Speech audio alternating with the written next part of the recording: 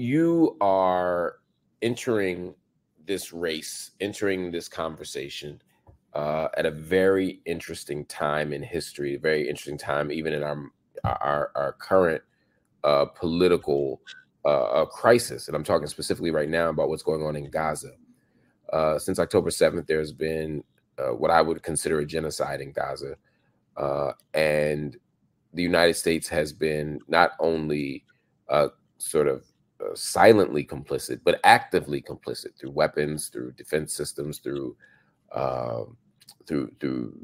diplomatic protection, through political protection in terms of international legal bodies. You know, watching the U.S. veto ceasefire resolutions at the UN Security Council, all the stuff is happening. What does a proper and principled stance on Palestine look like? Not as an activist, not as an observer, not as even as a scholar, but as Vice President and President of the United States. What would the proper approach to Palestine be? So let me say first that, you know, Brother Marc, you've been one of the most courageous, outspoken, divinely guided human beings in this fight. And I look to you often for where we should stand on things. I think that you embody the truth of who we've been as Black people around seeing ourselves and the struggles of folks other than ourselves, but seeing parallels, right?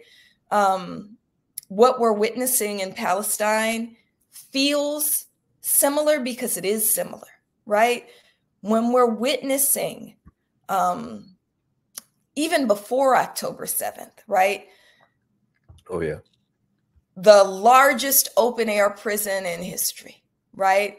We're witnessing family separation. And sometimes I remember when we would talk about family separation with regard to the southern border, I would say that feels familiar because Black families have always been separated. It resonates because we know what it's like, what natal alienation means, right? Yeah.